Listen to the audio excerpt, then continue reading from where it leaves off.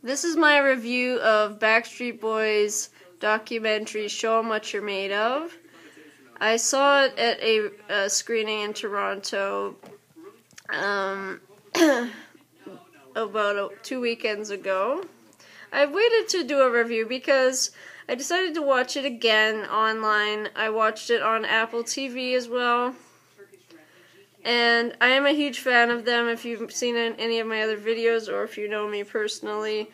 So I've been waiting like 2 years for this movie to come out. It took them 2 years from their 20th anniversary up till like recently this year to actually finish it.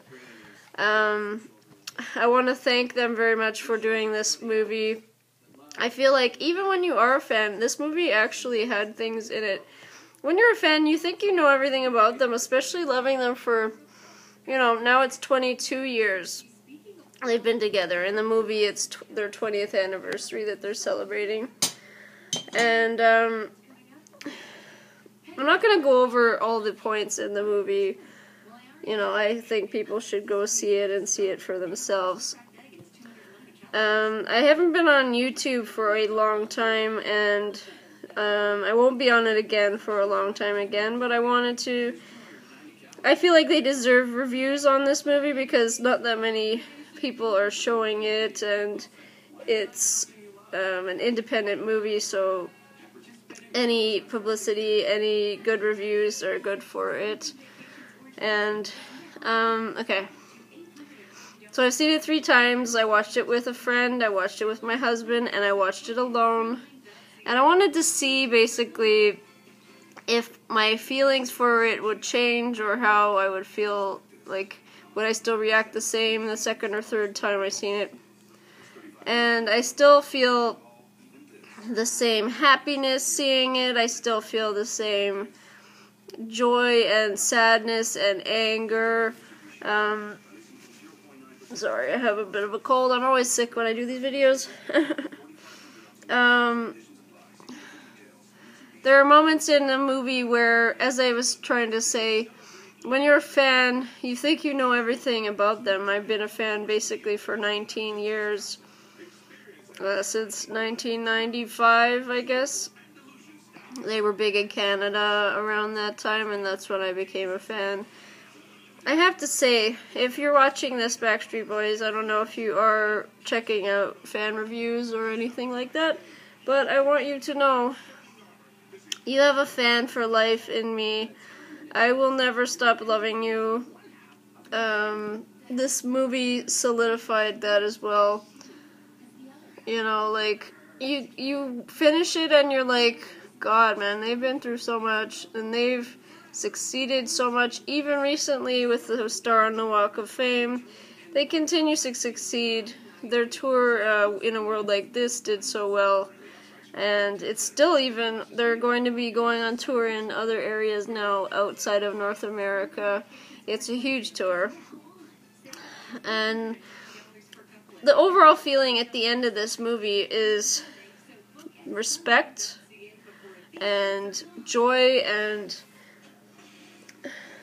feeling like they go on. I don't want to spoil anything, but the end of the movie is uplifting because they start the movie off, they're climbing a hill or a mountain, and at the end of the movie, they get to the top of that hill or mountain. And I think that's representative of their career. The beginning of their career is like the beginning of the movie. They're struggling to get up that hill, to get up that mountain. And by the end of the movie, they get up that mountain, and they stand up there and they look triumphant. And that's basically a great,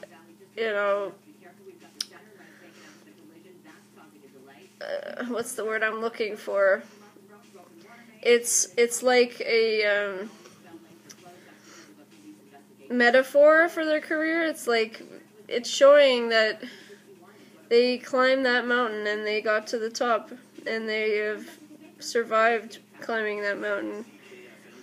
And currently they're not seen as being on the top, but celebrating 22 years in the music business, and all of the successes that they have had proves to anyone, even if you're a hater, when you see this movie, it shows all their great successes, and you cannot deny, you know, and it also shows how hard that they worked to get there. And, you know, not every pop music artist works as hard as they did. I watched this movie as well with my husband. I was like, you know, you need to see this because sometimes people don't understand why a Backstreet Boys fan is still a fan 20 years later. So I said to my husband, I want you to watch this. I want you to see why I've remained a fan of the Backstreet Boys for over 20 years. So he watched it, and he actually gained some knowledge and respect for the band and the members of the band. So I definitely recommend, even for people who are not fans, if they're interested in just seeing what the music business can do to an artist. You know, it talks about heart surgery, it talks about rehab, it talks about vocal issues and strain. It talks about management and legal issues and stuff like that. So I really believe that if you would like to see this movie, you should definitely give it a chance, because, you know, it deserves, the Backstreet Boys deserve to have the recognition that they've always needed and wanted by the outside world.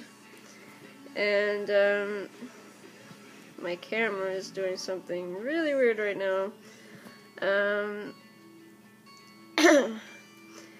And just wanted to say how proud I am of the Backstreet Boys for doing what they have done.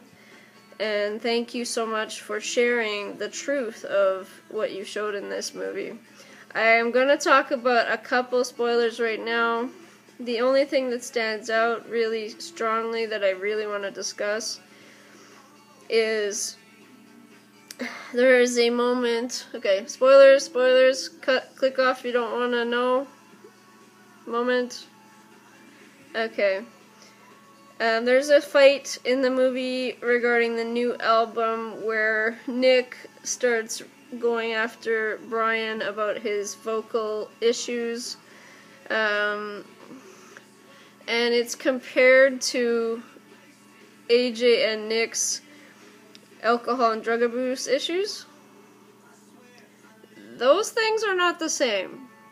Having a physical problem that is a medical thing is not the same fucking thing as being addicted to drugs and alcohol. That is totally up to the person that's addicted to those things.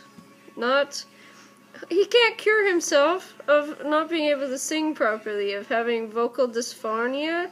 Like, I was so enraged when Nick was ramming into Brian, and then I was really glad that Kevin sort of, you know, brought him back down, because it was not right to talk to him in that way. But it was really juicy, and that part of the movie is something that fans never really got to see. We always knew that they probably fought and stuff like that, but to actually be a fly on the wall is really cool. I've always wanted to kind of see what it's like behind the scenes. And also, it's really cool seeing them in the process of recording music and seeing how, like, oh, let's sing it like this, or let's use this kind of wording, or let's do this. It's really cool to see that. And also, I'm really happy to know that they used footage towards the end of the movie from a concert I actually went to in Toronto at the Molson Canadian Amphitheater. So thank you so much, Backstreet Boys. Your movie was excellent.